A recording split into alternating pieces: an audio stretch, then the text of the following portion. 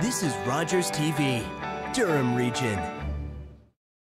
The opinions expressed in the following program are those of the participants and do not necessarily reflect those of Rogers nor Rogers TV.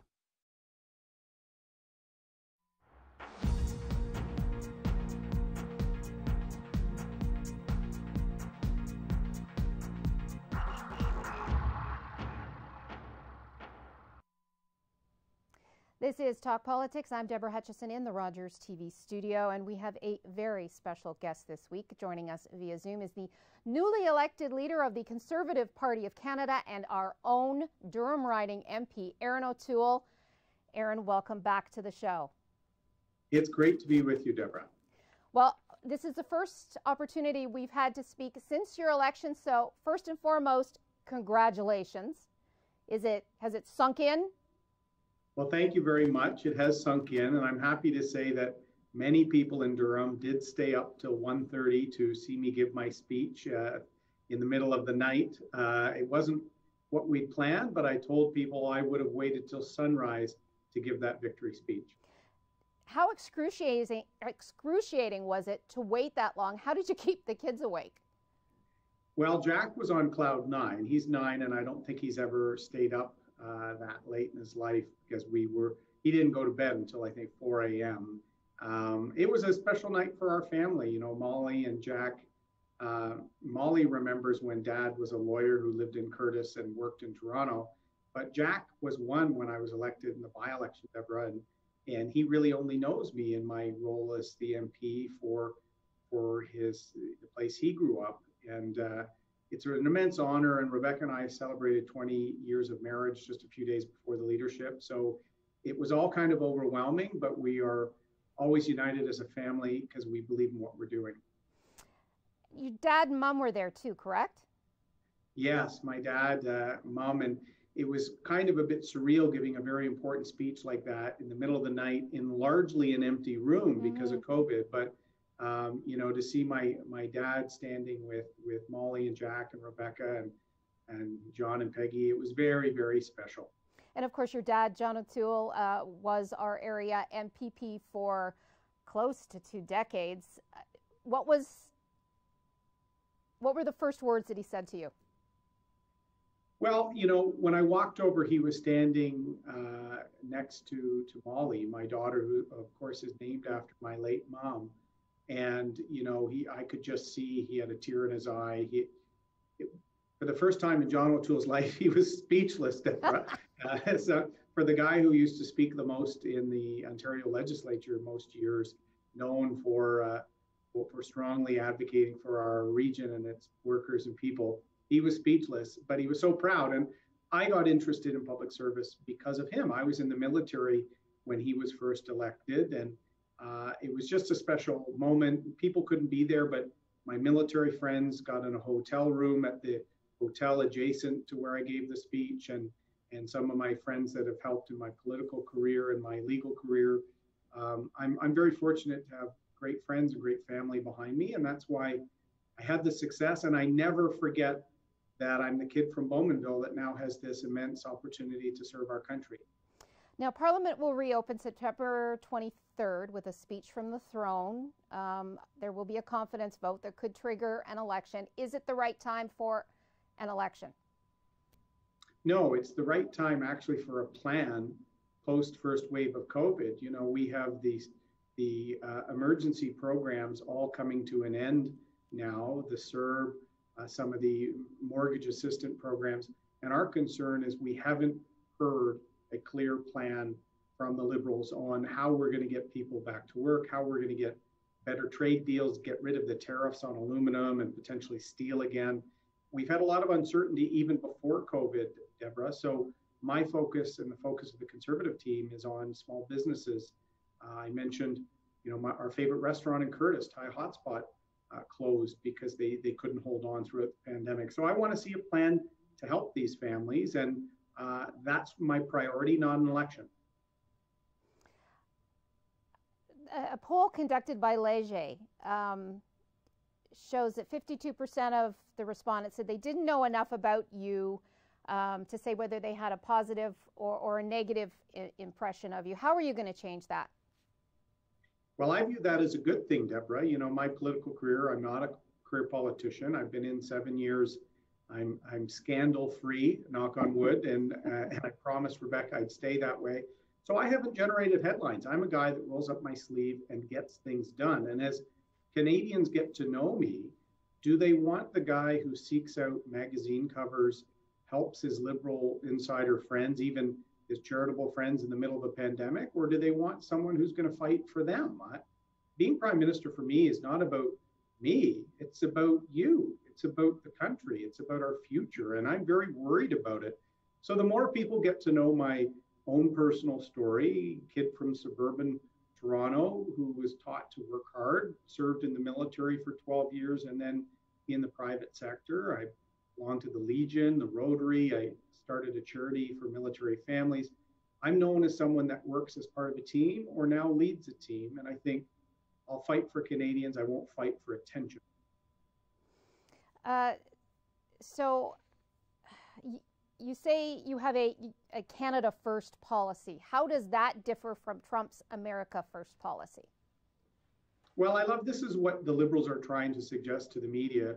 I worked with the Liberal government and with Doug Ford to try and get PPE for Lakeridge Health, working with Dr. Stone and our amazing front lines in the Durham region because there were PPE shortages. We cannot have that happen again. We have to have self-sufficiency in key things. We also can't have failing after failing trade deals with Mr. Trudeau. We now have a weakened NAFTA that is hurting our auto parts and our auto manufacturing business. You know, you and I, Deborah, talked about the closure of GM. I grew up, my dad worked at GM, and so did most of the kids in my class in Bowmanville when I was a kid. So we need to make sure that some manufacturing that has gone to China in recent years, a country that doesn't follow trade laws, doesn't respect human rights, doesn't respect international law, we should have free trade, but amongst free countries. And so we're going to look at bringing back critical manufacturing, but also looking to fight for workers. Families need the right to provide for their kids and for their retirement. So I'm going to turn a few things on their head because I think the Liberals have been failing working families. So has the NDP. In opposition, how can you, I guess, successfully bring about that change without being the top dog yourself? Well, we have a constitutional duty to hold the government to account, to oppose, but also propose ideas and measures. So Justin Trudeau prorogued Parliament, something he promised he would never do, to avoid the tough questions about the We Charity scandal and the resignation of his finance minister. Like, his government has now had 3 ethical investigations against the prime minister himself. His family was benefiting from a charity that they were giving a sweetheart deal to. Canadians deserve better than that. So we're going to hold them to account for corruption. But I'm going to also propose what we should be doing with respect to putting the Canadian economy first, our PPE needs first. We saw during COVID, Deborah, even the US wasn't acknowledging our access to some of the N95 masks. So I think most Canadians want us to have that degree of self-sufficiency. I also want us to support some food security, and so we can depend more on what we're producing here and trade with countries that we depend on and we can rely on. And you're going to see a global shift in trade patterns post-COVID, and I want Canada to help lead that shift to our best interests, not be dragged along.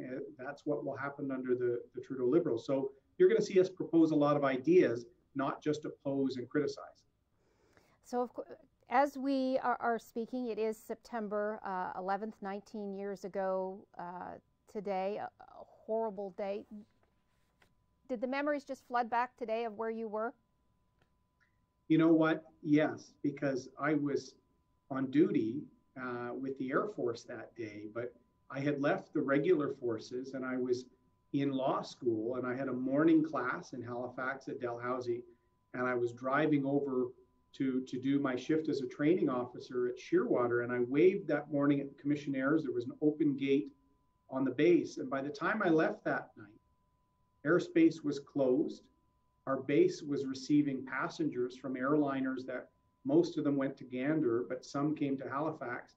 And by the time I left that base that night to go back home, there was armed guards and the base was shut down as if we were at war. So I saw the world change, as everyone did, in an instant. And some of my friends then went and served in the longest Canadian mission in Afghanistan in our history. That's why, you know, as a politician, I've always tried to honor those who serve our country. And I'm very proud Durham hosts the Highway of Heroes Monument in Bowmanville at the Clarington Fields, where people can reflect on those who served and paid the ultimate sacrifice, including Bowmanville's own Darrell Caswell and many other families from Southern Ontario. We must never forget what began 19 years ago today. Are we a safer, more secure country than we were 19 years ago? I think we are, largely, yes.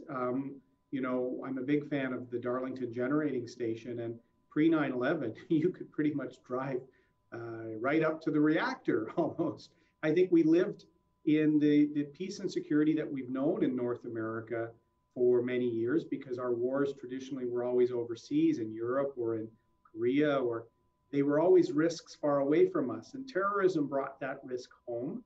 And I think we have taken it seriously. I'm actually very proud OPG hires a lot of former Canadian Forces people as part of their security for our generating stations in Darlington and in Pickering. I think we are more conscious. Going and getting on an airplane was never the same after 9/11, as you know, Deborah. So I think we're more conscious. We have to make sure we fight for our liberties, but also take public safety and security seriously as well. And I think our law enforcement and our security and intelligence services do a good job. Okay, we've only got about another, I guess, minute and a half, and then we have to say goodbye to you. I want to ask you, take it back to the family. I'm sure you have received lots of advice over the years, lots of political advice, and I guess life advice from your dad. What's the best piece of advice he has ever given you that will help you in your new position? He had a great expression, Deborah, that I've shared with new politicians myself. You're born with 2 ears and 1 mouth, so you should listen twice as much as you speak. And so I'm now listening to union leaders, to business leaders, to families, to Canadians from coast to coast to coast, to understand their hopes and their fears, but also their passions for Canada. And I'm going to try and make sure that our Conservative team reflects that. It's not about the Ottawa bubble and Liberal insiders. It's about serving Canadians. So I'm going to be listening, just as Johnny O, as we call him, told me to. Johnny O, I love that. And in regards to your family, is the family then moving to Ottawa with you? This is a big change for them. Yes, well, you know, in the last couple of years, when I ran for leader last time, I guess 2 times is a charm, Deborah. I won the second time. I learned a lot the first time. We have a home in Bowmanville and a home in Ottawa, because the kids a few years ago started going to school here, just because my most important job is husband and father. And I was letting that down a little bit because my children are young. Rebecca and I had kids a little later because of my military time. And so this move into this new role is an awesome responsibility. But I'm never going to forget I'm the kid from Morgandale Crescent in Bowmanville, and we're trying to respect others, do your best, and serve. And that's how I was raised, by my dad and 2 remarkable moms. And it's the same values Rebecca and I are trying to instill. So there's some formality that goes with being the leader of the opposition and potentially the prime minister, but we will stay grounded, Durham grounded, you could say. Okay, and on that, they're telling me I have to let you go. Thanks again, Erin, for spending some time with us. All the best. Thank you. I look forward to getting back into studio when we can finally do that. I'm holding you to it, Erin O'Toole. Thank you again. Thanks to Erin O'Toole, our guest this week, and thanks to you, our viewers, for joining us. Until next time, I'm Deborah Hutchison. Stay safe, everyone. This program is brought to you by Ignite TV. Now you're in command. Visit Rogers.com for more details.